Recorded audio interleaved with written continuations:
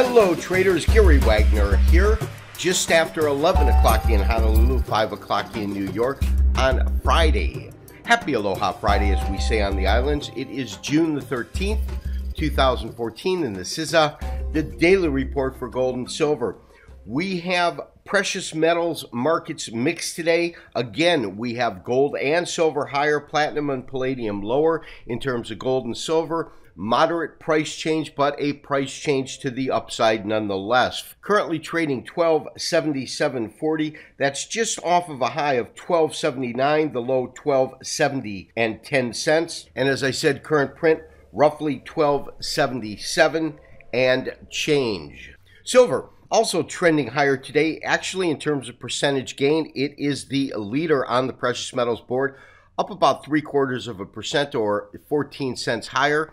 1966 current print, that's off of a low of 1941 and a high of 1983. More on silver towards the end of the show.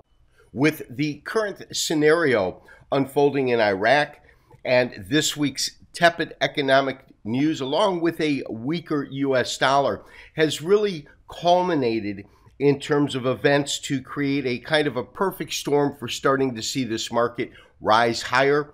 Market today up a couple of dollars.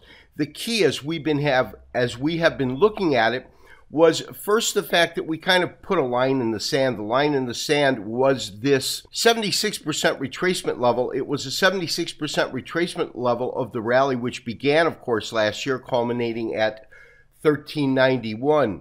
As this market began to trade higher, we executed a trade. We got into our gold position roughly at 1253. That was right after this dramatic rise here. And then we had the market kind of trade sideways for a couple of days. This is Friday of last week. And this next small doji right here is Monday of this week.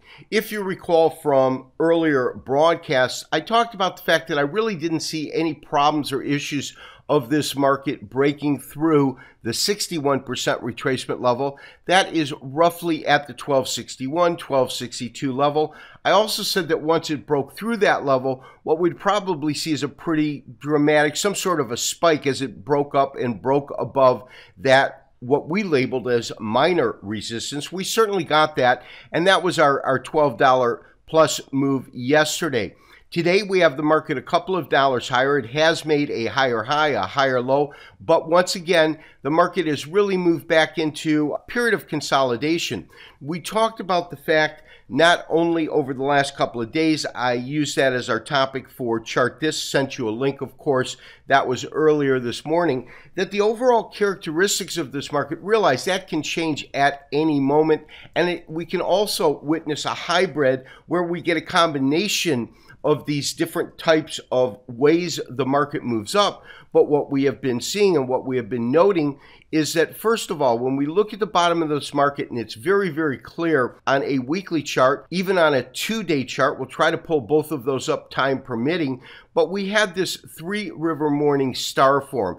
Three-river morning star is simply a candlestick pattern in which you have a red candle, a star, and then a green candle. It's a classic V pivot point. And when you think about these key reversals or pivot points, they really have to culminate in a number of different ways, but they always have the same factors involved. In other words, you'll get some final sort of sell in the market, and that's always going to be a red candle. In other words, you're going and you're making a lower low if on a daily chart as it relates to the previous day. True candlesticks here with opens and closes. The next candle that comes in other words, as the market comes down, and let's say that this is our red candle here, and that of course would be following the market moving down in some way, you can get a couple of different ways that this pivot point can occur. The classic way, this three-river morning, is basically where you have some sort of a star gap in the middle. In other words, a period of consolidation. Body color really isn't all that important, and that's followed, of course, by some sort of a green candle, and that's your classic three-river morning star. However, you can also get patterns such as an engulfing bullish, where the next day you would simply remove, so to speak, this middle candle right here, just kind of cross it out, and what you'll get is an engulfing bullish. And then you can also get a piercing line. And in a piercing line, what you're getting is this green candle moves to or above the midpoint of the red candle, but doesn't close above it, which of course makes it engulfing.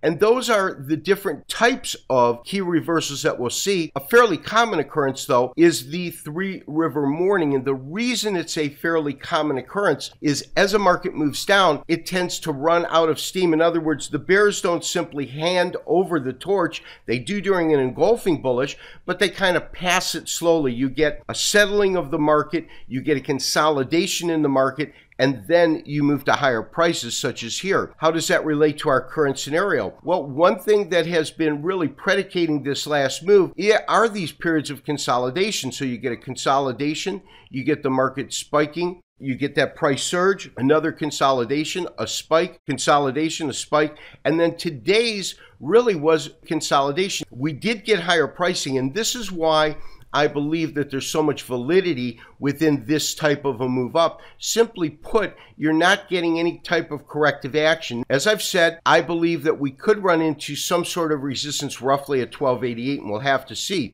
Because if it barrels straight through there, that's telling us that we've got some new price points that we want to look at above that point.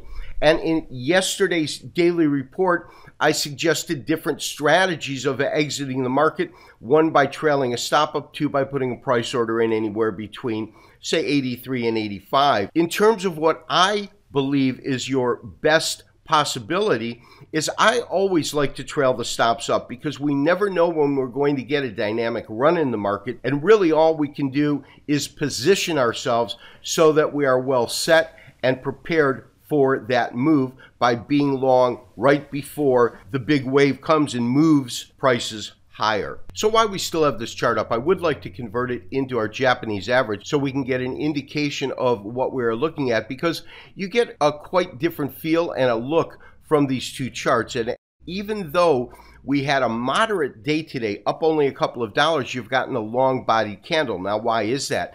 Because rather than comparing it to from the open to the close of today's session, which is how we got that smaller body candle, this is the midpoint of the prior day, and that's what it compares it to. Simply put, on a Japanese average chart, a green candle is one that closes above the midpoint of the prior day. A red candle is one that closes below. How far above or how far below signifies the strength of the candle. And what we're seeing here is an extension because it's moved further and further away from that midpoint of yesterday's candle. What we're really seeing now is we've got the absence of wicks. That's what we're looking at.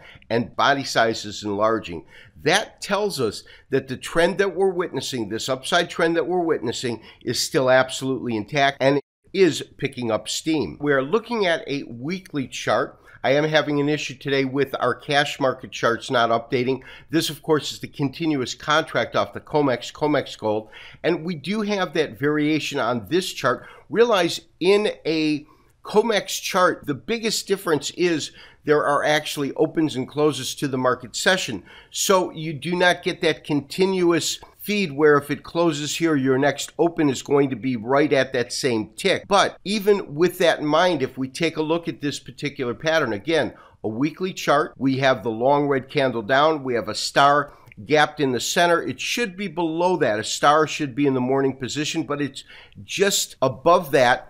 The other interpretation, although it would be very loose, would be a pattern called a bearish harami, which is simply an inside trading day. But on a bearish harami, you typically get your inside trading day, meaning the trading range of that day would be more in the center of the candle, not as far down. This can easily be interpreted as a star, small body doji. This, of course, is last week. And then this week, with our dramatic price rise off of what, 1250 up to 1276, we've got the market moving what, about $25 this week, and it has formed this particular candlestick pattern. So traders, what are we looking for next week? What is our strategy? We still have open positions in both gold and silver. We have suggested two different techniques of exiting that. As I said at the beginning of the show, I am more inclined to trail stops. Yes, we'll miss a larger move if the move is confined to a given range, but when you get a true breakout in the market, you're able to capture that. And on the research that I've done, when we look back at yearly performance, and we've got 50 trades in there, 60%, 65% are winning trades, 70% are winning, 30% are drawdowns. What makes it a profitable year is, one, good risk reward, exceptional stop loss control, so that when we're incorrect, we take a minimal drawdown. But more importantly than that, it's those couple of $100, $120, $130 plus trades that we get during the year, because we catch a $200 rally and pick up $120 of it. That's what really makes the year. So for that reason, I am more inclined to recommend trailing your stop. But as I said, the choice is up to you. It depends on what your aversion for risk is. What are we looking at in terms of current support and resistance level? The way that I see it right now is that we have 1262, and this should easily at this point become some sort of support in the market. Current resistance, I'm still pegging between, call it 1285, 1288. That is a 50% retracement. And what's so important about that is when we look at these real bodies, the standard candlesticks, true opens and closes, we have none of these either opens, and that's the green candles, or closes on the red candles that have opened or closed below this price point right in here. And this, of course, was our compression triangle, in which the net outcome was a pretty horrendous break to the downside. So my sense is this is where we're going to find some resistance. If the market is able to actually move into this area, unlike the spike that we saw as the market went over the 61% retracement point, my sense is because we have so much price activity, we could see it muddle or meander in this price area. And the next target, should the market break above 1285, has got to be $1,311. $1,300, of course, a big psychological number, but our real resistance level has got to come in from this 38% retracement at $1,311. Silver, you know, traders, for those of you who have been with me for a while, we really went absent, void, cold in terms of recommending anything to do with silver. In fact, our last couple of trades did not contain any kind of recommendation of silver except to stay on the sidelines.